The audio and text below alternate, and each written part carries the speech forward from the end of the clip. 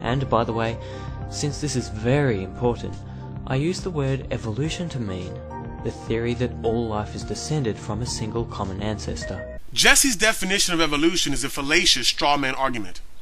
The correct definition of evolution, consistent with the scientific community, is the change in the inherited characteristics of biological populations over successive generations.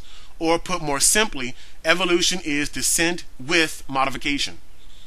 Jesse's definition of evolution is not only a strawman fallacy because it is not what evolutionary biologists mean by evolution, but it's also a strawman fallacy because it allows Jesse to be able to set up a very weak version of evolution that makes it extremely easy for him to knock down. You see, his definition of evolution is very important, as he himself stated, as it allows him to reject evolution as not only being wrong, but having no evidence at all. This is because on Jesse's strawman definition, it allows him to do three things.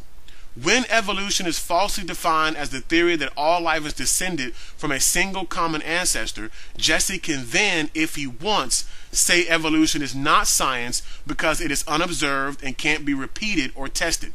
Because we can't observe or repeat evolution from a single common ancestor to modern taxonomy in real time. Second, it allows him to reject what even many creationists accept as being true, which is microevolution. And most importantly, under his self-serving definition, any evidence you give for evolution, Jesse can dishonestly dismiss wholesale as not being evidence for common ancestry, but rather just as much simply evidence for a common designer.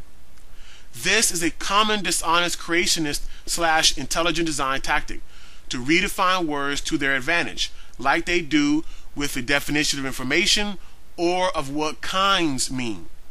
Jesse, you don't get to define evolution the way you want. If you are to be honest and really take on evolution and refute it, you must adhere to the scientific community's understood definition of evolution.